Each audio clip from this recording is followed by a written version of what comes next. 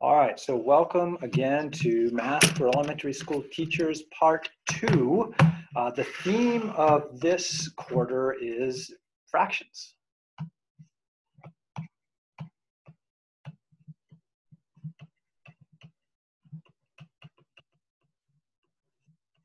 And we're going to look at fractions in a bunch of different ways.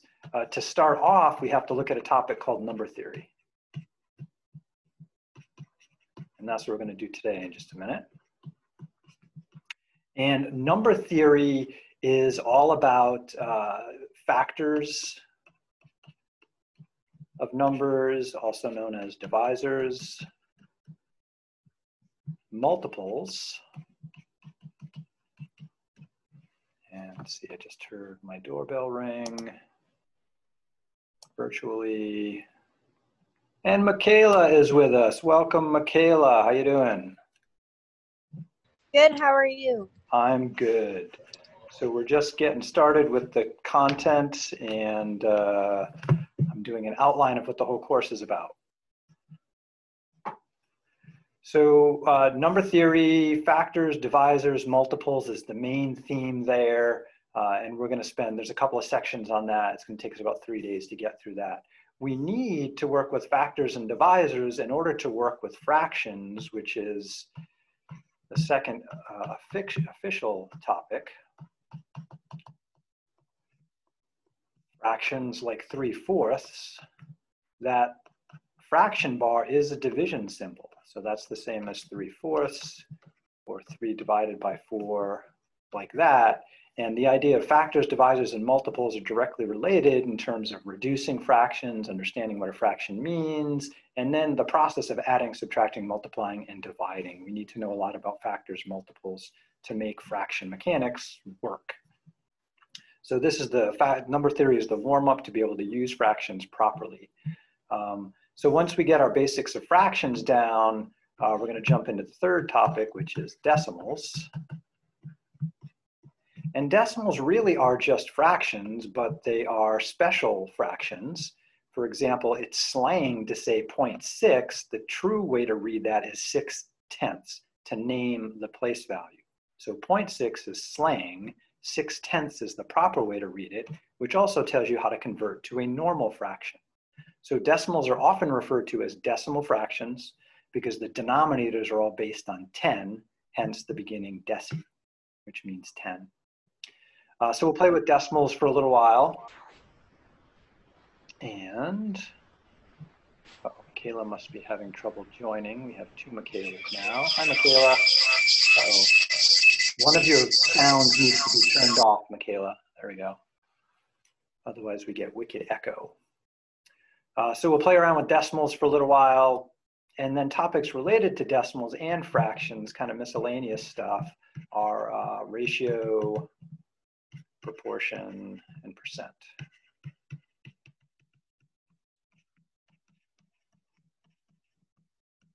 And a ratio is one interpretation of what a fraction is. Ratios can be viewed as fractions or decimals. Proportion are 2 ratios compared to each other, and percent is a special kind of ratio based on 100, hence the word cent over there. So this is all fraction stuff going on here. And then the 5th topic will be one of 2 things. It's either going to be probability, or it's going to be an introduction to statistics.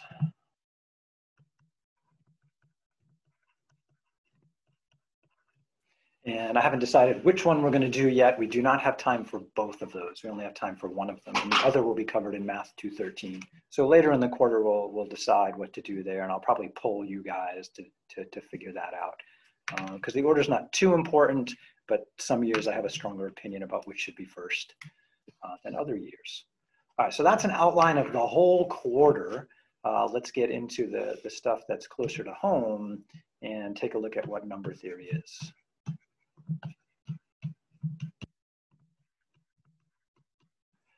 In its most basic sense, number theory is a study of divisibility.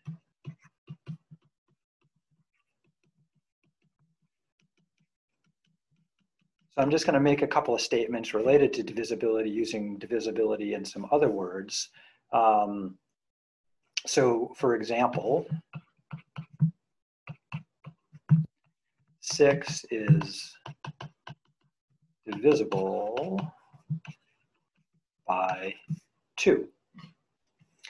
What does that mean exactly, for that 6 is divisible by 2? Well, it means a couple of things. If I take 2 and divide it into 6, then hopefully I remember my multiplication facts that 3 times 2 is 6.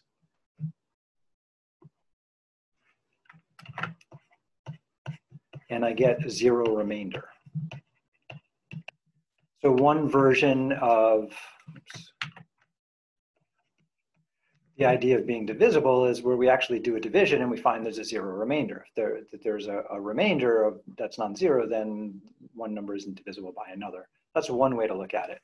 Alternative way to look at it is that we find a number to multiply, that 2 times some number is equal to 6. And again, we know from multiplication facts that we've memorized that 2 times 3 is equal to 6. So either we can look at being divisible as the act of dividing and finding a 0 remainder, or that we can find a number to multiply by to get the first number given. So 6 is divisible by 2 because 2 times 3 is 6, or because 2 goes into 6 3 times with no remainder. So there's 2 different ways to explain what divisible means here. Other ways I could state that, I could then state that 2 is a factor of 6.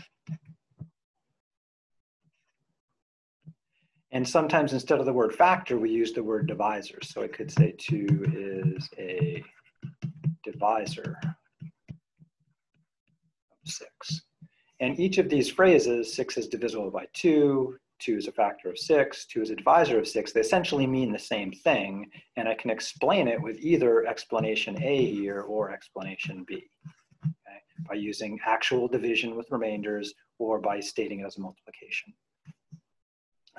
Another statement that's related to these right here is to say that 6 is a multiple of 2. And that statement is true only because of this red statement here, that I can multiply something by 2 to end up with 6. Okay? But these are 4 related statements there. And so our job this section is to make sure we have a clear understanding about the difference between a factor and a multiple. Factor is synonymous with divisor. It means that we have no remainder when division happens there. Questions on the basics of divisibility?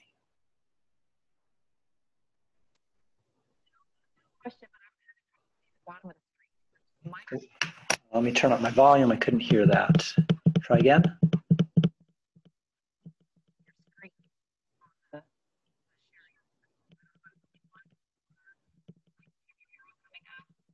Unfortunately, Amanda, something's wrong with my sound or yours. I couldn't hear anything you were saying. Could you try typing it into the chat? Not sure what's going on there. So I'm not sure if it's my sound or yours. No problem.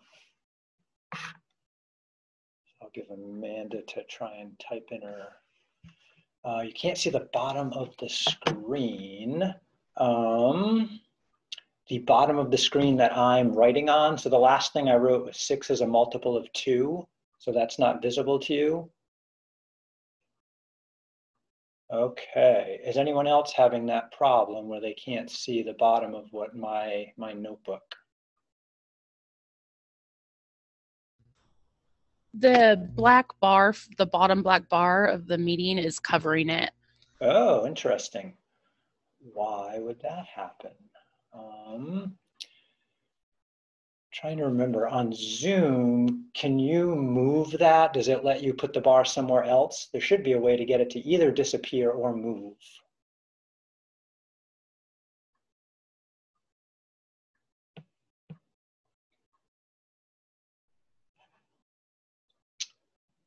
All right, so if you drag your mouse to the bottom of the table. Oh, we lost you there, Lauren. Can you try again? If you drag your mouse to the bottom of your computer, it'll get rid of the black bar because I can see your screen perfectly fine. All right, so if anyone's having trouble seeing, play around with the mouse near the bottom of the screen, see if that changes things. Hopefully that fixes it. Otherwise, I will try to avoid writing near the bottom.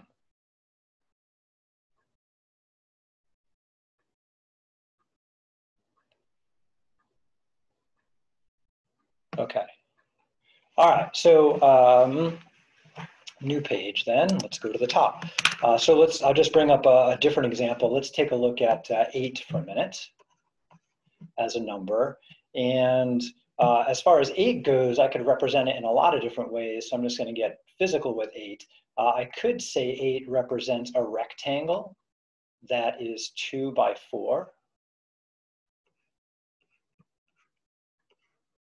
And so here I have 8 squares thrown into a rectangle. The rectangle is 4 by 2 or 2 by 4, depending on your perspective. So often I like to write the base first and then the height. So a slightly different way to come up with 8 is to draw it as 2 by 4. So here I have a 2 by 4 version of 8. Are there other rectangles I can make that represent 8? Anybody have an idea on that?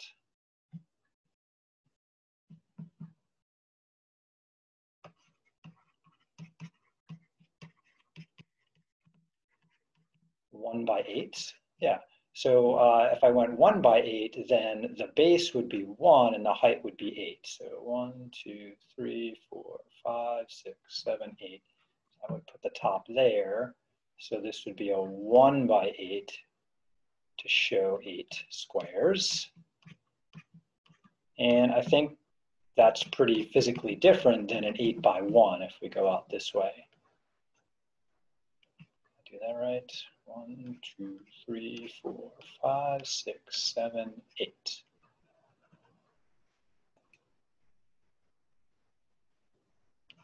There we go.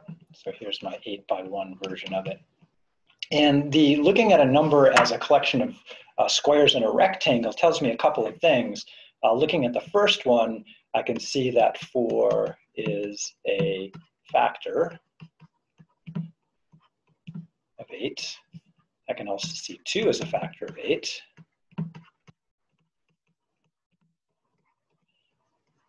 And anytime I have a statement about a factor, I can reverse it to make a statement about a multiple. So this statement that 4 is a factor of 8 also tells me that 8 is a multiple of 4.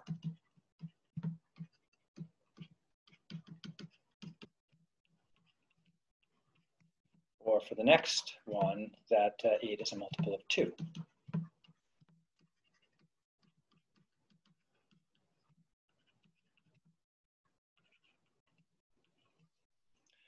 Restating either of these factor statements, for example, 4 is a factor of 8, I could write it in terms of divisibility. 8 is divisible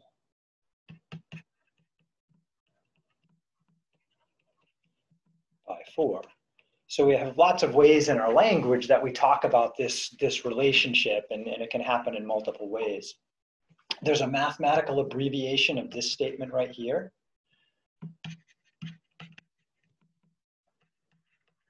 So instead of writing out all of those words, I could say that 4 divides 8. Okay. So that's the way that's read. 4 divides 8. And so when you're reading in the book, you'll see some divisibility statements that come up in the mathematical version like this. And again, this would be 4 divides 8. So it's kind of like the long division symbol, right? Where we take 4 and we let it go into 8. So it's kind of related to that right there. Let's see. So we have statements as a factor, statements as a multiple. We can state factors or multiples in terms of being divisible. The different ways I can make rectangles tells me, a variety of different things. For example, 8 has many factors, right?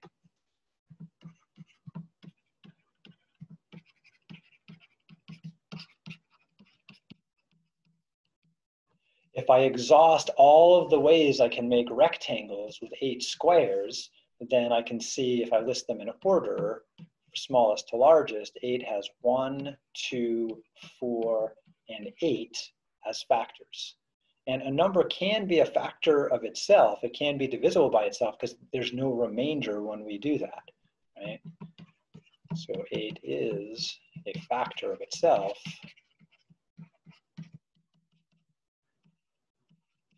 Two different reasons.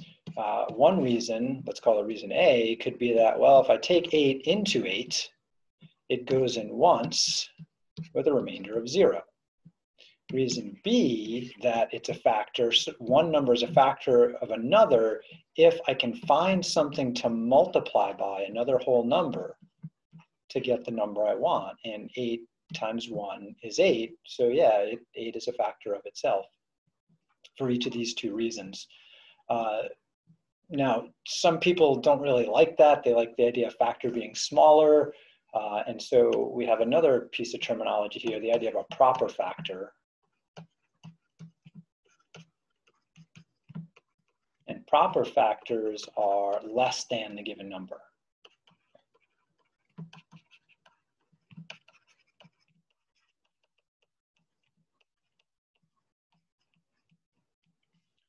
So the proper factors of 8 would just be 1, 2, and 4.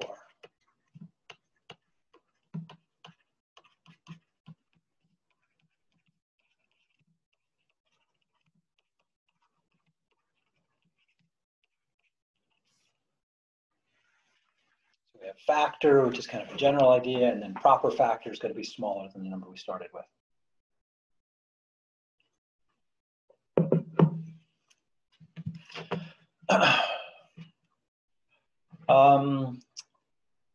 Let's see, what should we take a look at next? I am going to stop that part.